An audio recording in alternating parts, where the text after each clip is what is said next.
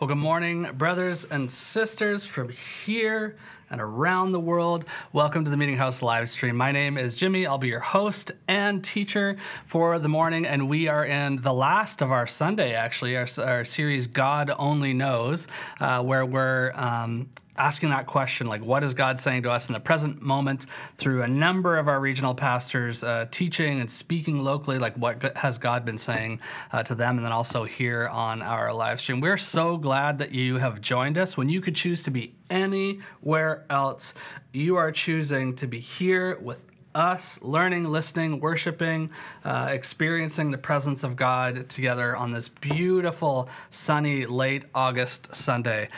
And my heavens, it is late August. Like, this might suck to hear, but September is right around the corner. Now, as a parent with, kids in school, feels like summer has just smoked by, but I know a lot of us are like moving into those new rhythms of like, okay, school and lunches and new routines. And so we hope that, being part of the Meeting House, being part of home churches and different expressions of gathering, of Sunday morning, of being engaged in compassion will be part of your regular routine. There's a lot of opportunities that are restarting, refreshed routines that are restarting for the fall, and we would love to help you get plugged in, whether it be a home church or in serving in your local community or in giving, whatever the case may be. The time is maybe not now, but very soon. So like I said, we're just so glad that you are here with us. Like I just mentioned, giving is one of the ways that we express our gratitude,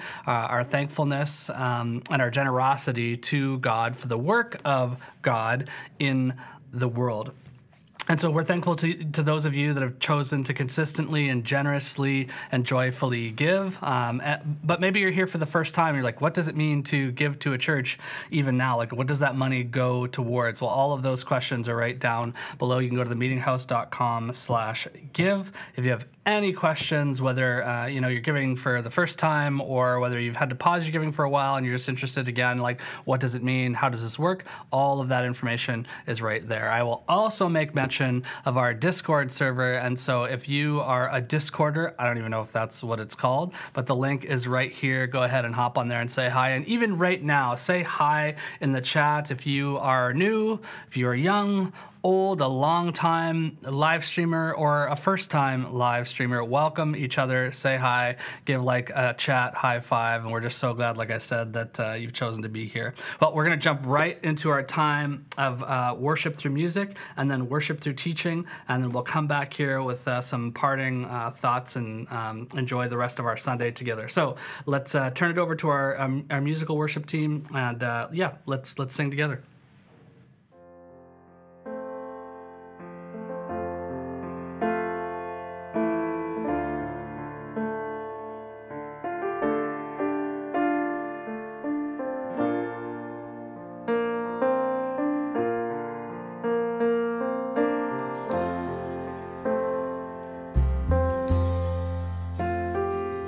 The splendor of the King, clothed in majesty, let all the earth rejoice, all the earth rejoice. He wraps himself in light, and darkness tries to hide, and trembles at his voice, and trembles at his voice. How great is our God?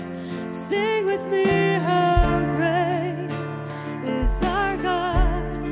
And all will see how great is our God.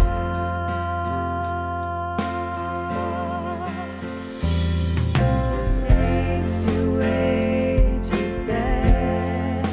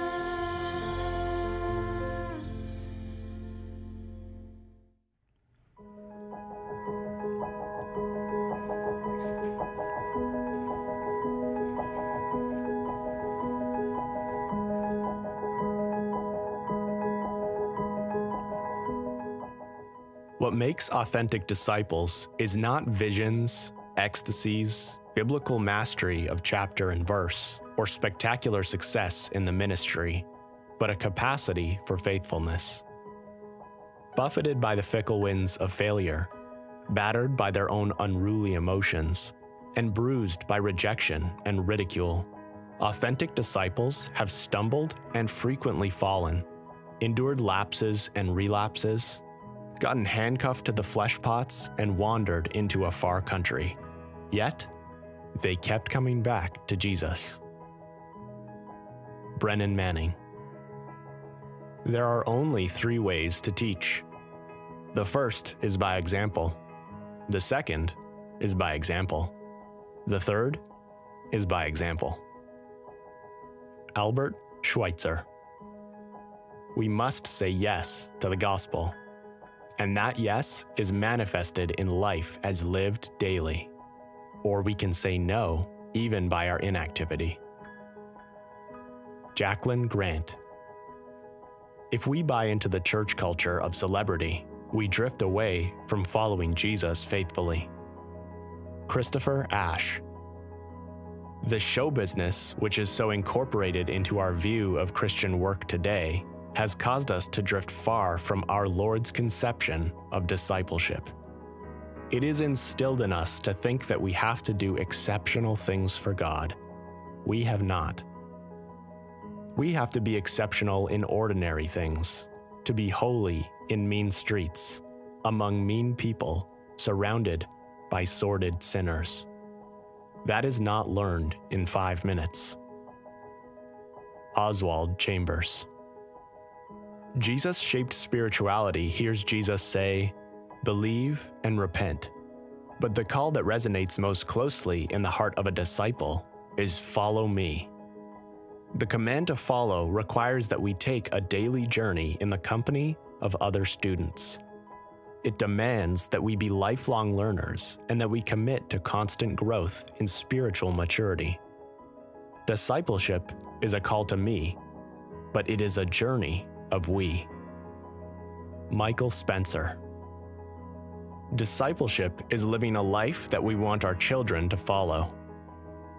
Vishal Gudes. Come, follow me, Jesus. Yeah, so good. Discipleship is a call to me, but it's a journey of we. Come, follow me. Well, it was the late 90s. I was 3/4 of the way through my freshman year at a Christian university, and this, learning and just studying this on my own was making less and less sense. And if I was honest with you, which I probably should be, I was ready to pack it in. I had gone to this Christian university, to just kind of get some distance away from growing up as a teenager in a pretty specific religious environment and trying to find out what I thought. What I thought was Jesus at the center, but just needing to create some distance to sort myself out. And what better place to do that than at a Christian university where I could take courses on studying who God is and what this book means. But I found, as many of us often do, that you can learn things about God without really knowing who God is and how God works and what it means to be a disciple. Now, thanks be to God, I had a friend who was a little bit more spiritually ahead of me academically, certainly more ahead of me, and in age more ahead of me, and he was such a godsend. The times that just reading the Bible on my own maybe didn't make sense or created some confusion, Nelson, my buddy, made sense. He was one of those people where I could just sit with him in his dorm room in our residence where I lived as a 19-year-old and ask and seek and knock. And Nelson didn't always have the answers, but he was just there. Well, welcome to part 4 of our series. We're wrapping up God Only Knows, where across all of our regions, we're leaning into that question, what is God saying to us in the present moment? And we're wrapping up this iteration today, and this sermon is I've affectionately titled it, Discipleship for Dummies. Now, I know you're asking, did he just call me a dummy? Yes. And I'm calling myself a dummy as well. I know, you didn't realize you were coming to church today to, take on a new title, but here we are. Now, this is really part 2 of, the sermon that I taught a few weeks ago called the Gospel and Tattoos. And if you remember that, very simply put, what is the gospel? Well, the gospel is that the good news of Jesus with us and for us, loving us and restoring us. Jesus is God with us and for us, loving us and restoring us. And so then it begs the question, good, okay, that is good news. And how do we do the gospel? How do we live it out? How do we become, how do we embody the notion of being a disciple, a follower of Jesus, which sometimes has lost its meaning in our current Christian culture? What does it mean to follow Jesus? Is it just on the stairs in your church when you're 5 or 7 years old, which is my story, of asking Jesus into your heart and then we're good, we're ticket to heaven, and that's a wrap? Or is it something that's a lot more intimate, a lot more invested, a lot more lifelong, part of a journey as opposed to a destination? So if you want to turn in your Bibles to Matthew chapter 4. Matthew chapter 4, and we're going to be reading through a good chunk of Scripture.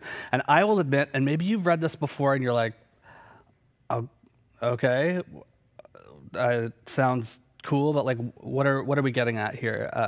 I hope that you'll find, like I have, that this is so deep and rich with meaning and just shows us the goodness of God and Jesus. Oh my goodness. Okay, Matthew 4, more on that later. Matthew 4, starting in verse 12. When Jesus heard that John had been put in prison, so John was sort of the predecessor of Jesus, John the Baptist, who had been preparing the way for this Messiah, this God made flesh, God here, Emmanuel, God with us, to begin his ministry of repentance and conversion and confession, and then also living this out. Okay, so when Jesus had heard that John had been put in prison, he withdrew to Galilee. Leaving Nazareth, he went and lived in Capernaum, which was by the lake in the area of Zebulun and Naphtali, to fulfill what was said through the prophet Isaiah, land of Zebulun and land of Naphtali, the way of the sea beyond the Jordan, Galilee of the Gentiles. The people there living in darkness have seen a great light. On those living in the land of the shadow of death, light has dawned. From that time on, Jesus began to preach, repent, for the kingdom of heaven has come near. And then if you're following along in your Bible, you'll probably see a heading there that it says the first disciples, or Jesus' call, the call of the first disciples. Pay attention here, This is so good. As Jesus was walking beside the Sea of Galilee, he saw 2 brothers, Simon called Peter and his brother Andrew. And they were casting a net into the lake, for they were fishermen. Come, follow me, Jesus said, and I will send you out to fish for people. At once they left their nets and followed him. Going on from there, he saw 2 other brothers, James, son of Zebedee, and his brother John. They were in the boat with their father Zebedee, preparing their nets, and Jesus called them. And immediately they left their boat and their father and followed him. Okay, so what? So there's so much happening here, and this is the beauty of the illumination of the Scripture when we read this and learn it in community. What does this have to say? Not just to me as an individual, or not just for my inspirational quote for the day, but what does this have to say to me as a disciple, as a follower of Jesus, and in community, this thing that we call the church, the called out ones, as we journey together in this discipleship pathway. Now, Jesus is a first century rabbi. Now, it's fascinating. Jesus just is always subverting the way of religion. He is always subverting the way of power, and he's always subverting the way of prestige and ego, and setting himself or anybody else up for these positions of privilege. Now, Jesus goes after the dummies, just like you, just like me. The ones who are marginalized, kind of cast aside by the religious establishment or the culture at the time. And Jesus persistently goes after them. Now, what is fascinating about that first section that we read is that Jesus actually moves away from Nazareth and moves into the region of Galilee and Capernaum. Now, why is that? Well, the text says it right there. Jesus is fulfilling an Old Testament prophecy, an ancient prophecy, a message of something new is happening. And he moves into this region that is just rife with like non-Jewish folks, goyim, brothers and sisters like you and like me, who have not grown up with the tradition necessarily, but are just kind of living on the outskirts of society, even geographically. Now, Jesus goes by this lake, right? He walks down by the lake and he calls these two brothers. And so the first two that we hear that Jesus calls is Simon and Peter, and his brother, Simon Peter and his brother Andrew. They were casting a net into the lake, for they were fishermen. Come, follow me, Jesus said, and I will send you out to fish for people. And at once they dump their nets, they ditch their boat, and they follow him. And then he goes on from there. He saw two other brothers, James, son of Zebedee, and his brother John. They were in a boat with their father Zebedee, an older man probably, preparing their nets, and Jesus called them. And immediately they ditch the boat, they ditch the nets, and they leave everything to follow Jesus. Okay, what is going on here? Now, growing up in Canada, Wayne Gretzky was like a huge hero of mine. I also love football, so like Nick Chubb, who's a running back for the Browns, big hero of mine. If either of those two dudes like walked in the door right here and were like, yo, Jimmy, come, follow me, let's hang out, let's go grab a coffee or a beverage or something like that, I mean, I would be amped. I'd be excited for sure, but I'd probably be like, hey, I'm kind of in the middle of something here. Can you give me like 20 minutes or so? I don't think I would drop everything just to follow them. And I think this is the volume shift down in our Western ears that we miss what is going on. Now, Jesus is a first century rabbi, a teacher. And he's moved out from the area of religion to a place where Gentiles, where people living in darkness are. He goes down to a lake. Fascinating. No rabbi would ever do this. No rabbi would ever do this. He goes down to a lake and he calls these four gentlemen, two of which are brothers, and they're like working on their nets. They're casting their nets, trying to catch fish. That's their only livelihood. They are the poorest of the poor. To be a fisherman in this economy meant that you were like one of the bottom rungs of society in terms of your wealth and power, privilege, prestige. Jesus calls them, says, come and follow me, which was the call of a rabbi. Call of a rabbi. Now, pause right there. In the rabbinic school of thought, there was a process, even in first century Judaism, there was a process through which you learned and were taught. Now, by the age of, like, as a good Jewish girl or boy, from the age of, 1 to 5, you would grow up in your parents' household being prepared to learn Torah. And then from the age of 5 to, probably 7 or 8, you had the first 5 books of the Bible, Genesis, Exodus, Leviticus, Deuteronomy, the first 5 books of the Bible memorized. This section of scripture right here, committed to memory. Fascinating. So after that, you would probably go to synagogue, you would learn the Torah, you would memorize the first 5 books of the Bible, and then you would move on. And there would be a local synagogue leader or rabbi teacher who would quiz you, and they would test you as to how have you grasped the first part of your learning of Torah? Because you believed that God has spoken. You believe that God spoke to your forefathers, your parents and their parents and their parents, all the way back down through the lineage of faith. And this was really, really important. And so the first part of that learning from age 5 to age 7 or 8 was called Beit Sefer, which is house of the book, learning of the book. And then after, age, 8, you'd be quizzed by the synagogue leader or a rabbi to see how much you ingested. You'd be, subjected to more intense process of study and understanding and applying the Torah, those first 5 books. How do you apply these to everyday life, to specific situations? Now, here's where it gets crazy. After that, so that process was called Bet Midrash, or the house of study. And then after that was Bet Talmud, which is the house of learning. And so the truly gifted would be invited to, or would apply to a rabbi, would apply to a teacher who was a religious elite person, knew their stuff, would have had in our Western sensibilities, like a doctorate, would have been a brilliant, charismatic, gifted questioner, answerer, and theologian. And so you would apply to a rabbi to learn his yoke, to learn his teaching and to follow him. And so you would spend probably about a decade just learning underneath, learning the ways of following this rabbi, this teacher.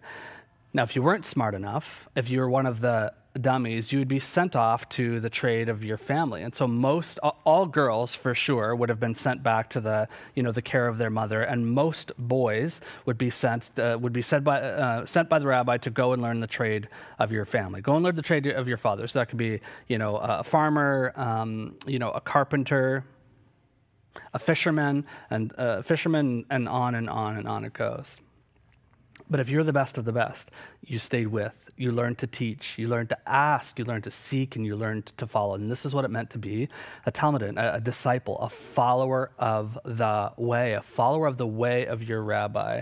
Now, again, Jesus was a first century rabbi and did nothing in the same way as rabbis did at the time. Now, what is the first thing that you notice there? Jesus, like I said, moves out of the most religious area at the time, moves down to Capernaum, around the Sea of Galilee, where all of the Gentiles have been living in darkness, fulfilling this Old Testament prophecy. And then he walks out to the beach. He walks out to the lakeside. This is crazy. No rabbi, we have no other record in religious history of any rabbi doing this. And Jesus goes and he starts to call people who are like in a boat fishing, the lowest rung of society. And Jesus is like, I choose you. I choose you.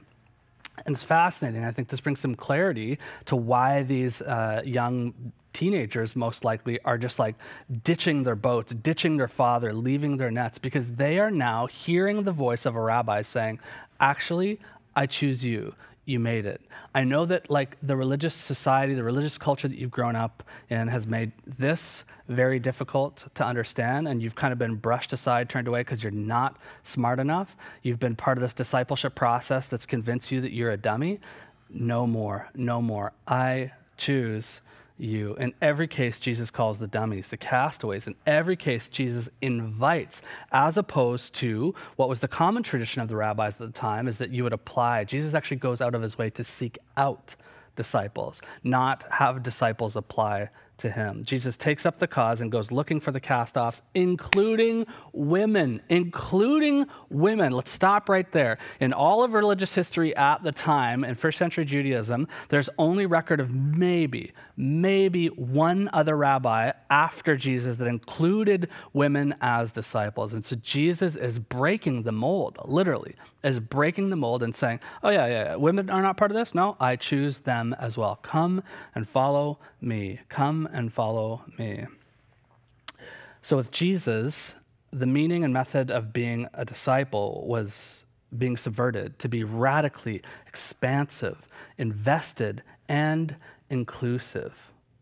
Intentionally inclusive. In fact, later in John's gospel, so if you head to the right after the book of Matthew, you head to John's gospel, there's this record of Jesus is debating with other religious lawyers, teachers, and they're like, how can you say this? Like, you're offending our sensibilities. These are not the people we choose. And like, who are you to say any of this to us? Where were you trained? And Jesus says to them point blank, if you hold on to my teaching, this is all that it is. If you hold on to my teaching, you really are my disciples. Fascinating. Oh, I love this section of scripture. It's so good. Jesus moves intentionally to an area where the religious folks are not. He heads down to the lake to see where the dummies are learning and walking out the trades of their family, of their father, and he invites the lowest of the low, the discipleship dummies, to come and follow him, to leave everything behind, knowing that God has chosen them, that this rabbi is willing to invest his life into theirs to teach them how to do the gospel, to teach them how to be a disciple. And so what makes a disciple then? Very simply, a disciple is one who holds to the teaching of Jesus, who learns, who follows, and who lives out the good news, the gospel. Let me say that again. A disciple of Jesus is one who holds to the teaching of Jesus, what Jesus did and spoke and how he acted it out, who embodies and holds to the teaching of Jesus, who learns, follows, and then lives out the good news, the gospel of Jesus, and invites others to do the same. Okay, great. So that's my intro. So what is a disciple today then? What does this mean for us today in a culture where many of us have grown up just like being given the religious ticket to heaven? Just invite Jesus into your heart, and that's it. That's a wrap. That's all you have to do. And there's not anything inherently wrong with that necessarily, but if that's as far as it goes, if it's just like intellectual or philosophical assent that doesn't get into our guts, our bones, the fabric of who we are missing out in the discipleship life of Jesus that he continues to invite us into. So what is a disciple today? A disciple today is a learner, a follower, and a liver-outer. I know, terrible English, like I said, discipleship for dummies. A learner, an asker, a follower, a seeker, and one who lives out, a knocker. Asking, seeking, knocking. Learning, following, and living it out. There's another story that's paired with this one that has been really, in some ways, haunting, but also just a real gut check of when my own sensibilities, my own ego, and my own thirst for power, privilege, places of privilege run amok, and it's the story of the rich young ruler. And just for the sake of time, you'll be turning there and studying it a little bit in home church this week. But just for the sake of time, I'm just going to cruise through it really quickly. Mark chapter 10, verses 17 to 27. So this rich young ruler, Jesus traveling with his disciples, all of these like discipleship dummies who he's called to follow him, and he's teaching them. He's teaching them the way. He's teaching them the way. This is what God is like. This is what it means to be human. This is what it means to invite others and love others, to change the world, to tell the world, to show the world that God is love and God is here loving you and inviting you to follow him, what it means to be a disciple. And so there's this rich young ruler who comes to Jesus and his disciples, and he says, "Good teacher, what must I do to inherit eternal life?" Now Jesus, again, I imagine him, it's a teachable moment, but Jesus is deeply compassionate. Sometimes we read this text, if you have before, and we think, geez, Jesus is pretty snarky with this guy. Not so, not so. "Good teacher, what must I do to inherit eternal life?" And so Jesus turns to this young man who's amassed wealth. So this is likely a dude in his 20s or 30s, a little bit later on in life. He's amassed wealth. He's not a disciple, anything that we know. He's got stuff. So he's either been successful in the trade of his family or his father, but he's coming to Jesus with a question. He's asking, what do I have to do to invite Jesus into my heart? What do I have to do to inherit eternal life? And Jesus says, well, why do you call me good? Only one is truly good, and that is God. But I tell you, just follow the commands. You know the commands, follow them. And following in this rabbinic tradition, which is likely where this conversation is leading, this guy says, yeah, of course, I've kept all of these since I was a boy. I know the rules. I know the process. I know the system. I've followed it. I'm just asking, what more can I get out of this life? So over to you, Jesus. What do you think? And Jesus says, okay, well, there's one thing that you lack. Sell all of your wealth, give away all of your riches, give it to the poor, and come and follow me. That's fascinating. What Jesus is saying here is like, yeah, I see you. I actually choose you as well. It's not Jesus like, this guy's never going to make it. Instead, Jesus extends again to the most unlikely person, especially in this context, the call of a rabbi to a potential disciple. Come and follow me. Live with me. Learn from me. Take on my teaching, my way, my yoke. This is a lifelong commitment, but there's some stuff that's weighing you down. Sell all that you have, all of this rich stuff, all of these possessions that you've clamored for and amassed, and give it away. Give it to the poor, and then come and follow me. Now, this is the haunting part. The text says that the man went away sad. The man went away sad, and Jesus didn't chase after him. Jesus let him go. This is the non-coercive love of Jesus who gives us the freedom to choose, but is always choosing us. And then Jesus goes on to talk about the dangers of like money and power and privilege and prestige that weighs you down and pulls you away from the life of being a disciple, from what it means to actually follow Jesus. So this dude had definitely gone through Beit Sefer and probably Midrash, who was being invited to be a student of Talmud, to be under the authority and teaching this whole new lifestyle change of following a rabbi, and he chooses to not. He can't do it. He can't let go of the stuff that is really has him in shackles. There's some things that this dude needs to unlearn before he can really learn. It's not just a heart invitation or intellectual philosophical assent. It's a complete change of living and being. Now imagine, in fact, you'll get into it in home church, but the disciples being like, I can't believe it just happened. Like, you've got one of the richest of the rich over there coming and like willing to, learn from you. And Jesus offers him this way of being to be a disciple of his. It's rejected, and Jesus, A, doesn't yell at him, judge him, and B, this is a teachable lesson, a reminder, teachable moment, a reminder again to his disciples of like, this way, the way of wealth, of power, of privilege, of politics and prestige, the way of religion, does not work. It's not what God invites us into. It's not what I've invited you into. This might seem like discipleship for dummies, but God chooses the dummies. God chooses these young men and women who have been cast off. God chooses us, even when we feel like we have been negated, eliminated, cut, cast off, shipped out. God invites us not just to the invitation of the heart, but the invitation of the body, our whole lives being oriented towards following Jesus, living under the teaching, the yoke, embodying the way, mimicking the life of Jesus, because this is what it means to be truly human and to be truly human, loved by God. So for you and for me today, what is this? What is it that Jesus invites us into? It's a strange answer, and it's not a satisfying, like, Twitter quotable one, but I think it's beautiful, and it's walked out through each of the Gospels, in the ministry of the apostles in Acts, and throughout the ministry of Paul, as these people changed their lives with the message of Christ, changed their lives. So here it is. What does it mean to be a disciple? To start and to keep going. To start and to keep going. To follow Jesus with your heart, with your soul, and with your mind, your heart, your soul, and your mind, by asking questions, by seeking answers, and by asking Jesus to lead you, to lead me, to lead us on the journey while we invite others along for the ride as well. Now, maybe you're asking yourself, okay, the first part really hit with me, Jimmy. Like, I read this book and I feel more lost than anything. My suggestion would be just start again.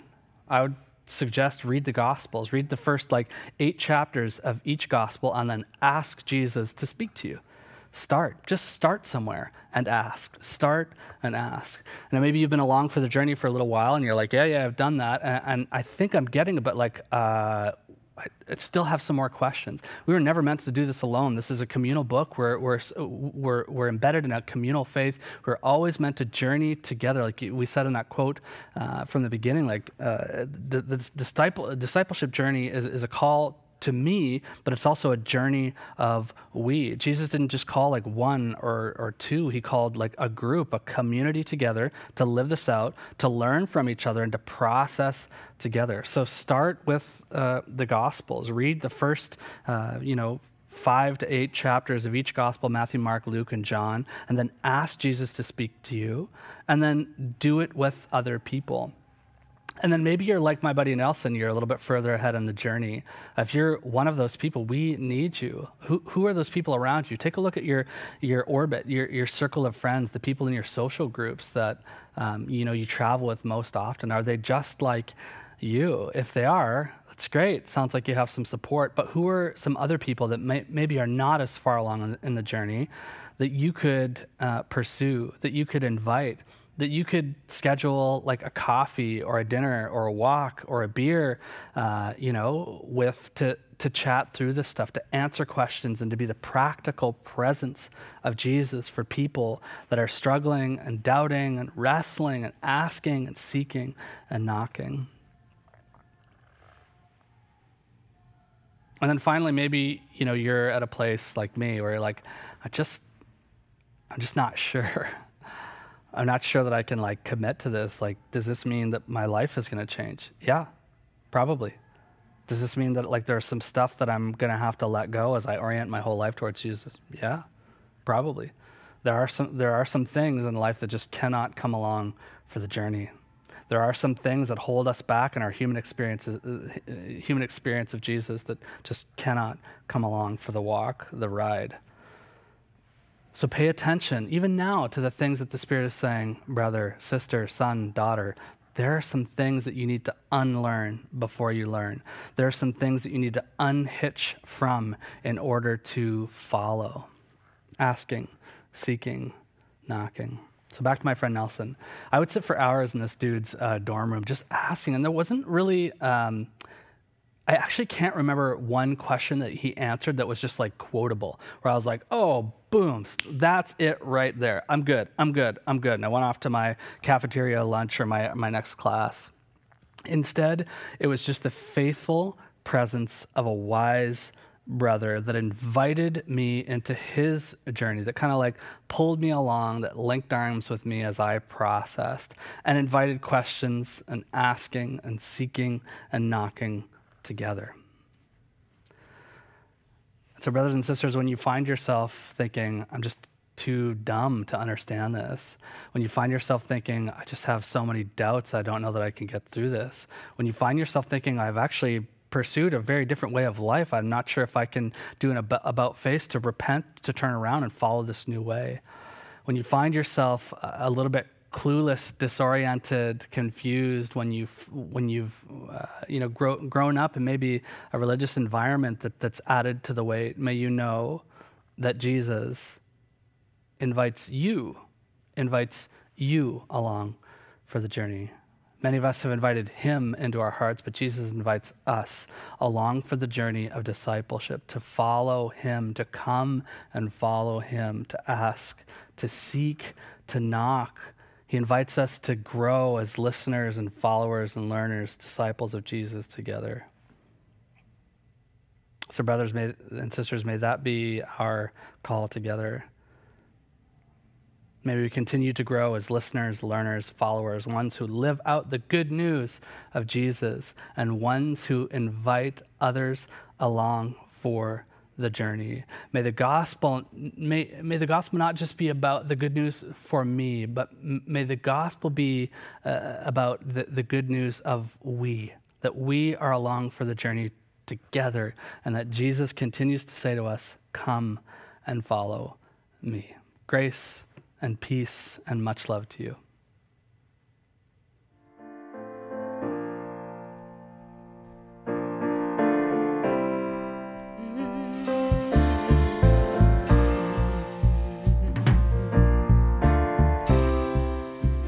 I was lost with a broken heart. You picked me up, now I'm set apart. From the ash I am born again, forever safe in the Savior's hands.